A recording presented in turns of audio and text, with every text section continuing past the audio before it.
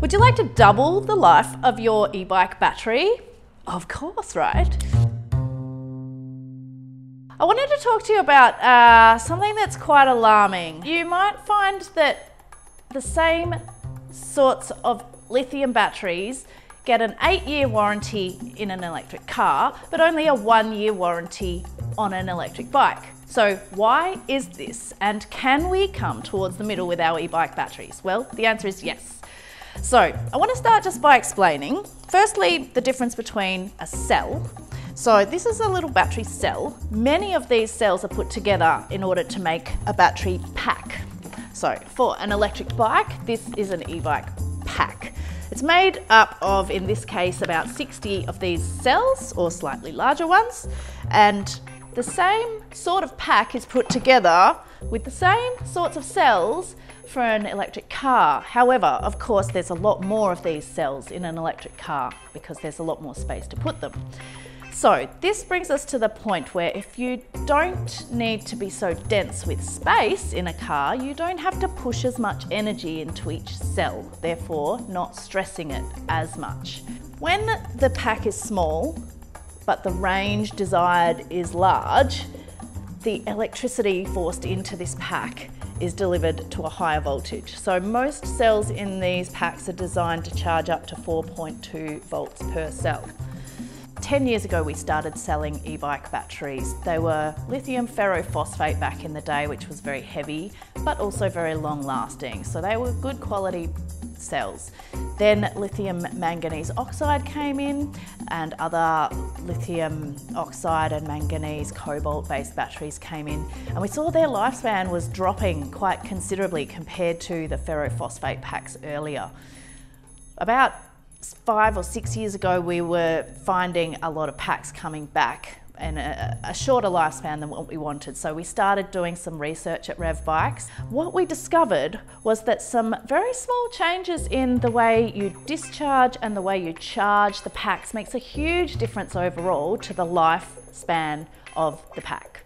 So as you can see by the graph that's now on your screen, if you charge a battery cell to 4.2 volts versus 4.1, you can see that the lifespan of 4.1 is actually twice that of being charged to 4.2. That's a significant improvement for only a 10% loss in capacity. So by charging the cell to 4.1 volts instead of 4.2, we do reduce the range to about 90% of what we would be getting otherwise. But in terms of doubling the number of charge cycles, we think it's a fair enough trade-off. So typically people may get between 300 and 500 charge cycles per pack. That means from empty to full with your e-bike battery, about 500 times, and then what happens then? You have to find an identical battery to bring your e-bike back to life. You may need to get it repacked if you can't find the same pack somewhere else. This can be expensive, starting at about $500 for average e-bike batteries, and some of them are not easily replaceable. We developed our own technology, which is specific BMSs, which can manage the charging cycle so it doesn't go above 4.1 volts. Also a specific charger that comes as a LoVo, it's a 4.1 volts per cell. So these are available in 36 or 48 volt versions. And as a result, we're able to offer a 2 to 3 year warranty on our batteries. When you're using a Rev Bike's LoVo battery, you will be actually saving yourself significant cost, significant inconvenience by having a battery that lasts 5, 6 years or more, and you will also be doing the planet a favour by not creating as much chemical landfill waste.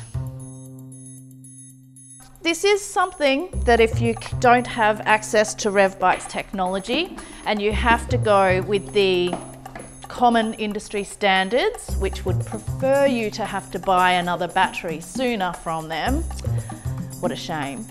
You can self-manage this process in a way. So reduce the charging voltage, so take the battery off before it's fully charged. That will allow your battery to have a longer life, but you must fully charge it 1 time in 5 so all these cell groups balance out and you retain a good long range for your pack. So if you'd like any more information about the LoVo technology, please visit revbikes.com and you'll find products with the LoVo technology available for sale, as well as a whole lot more information. I've been RevBecca, thanks for watching.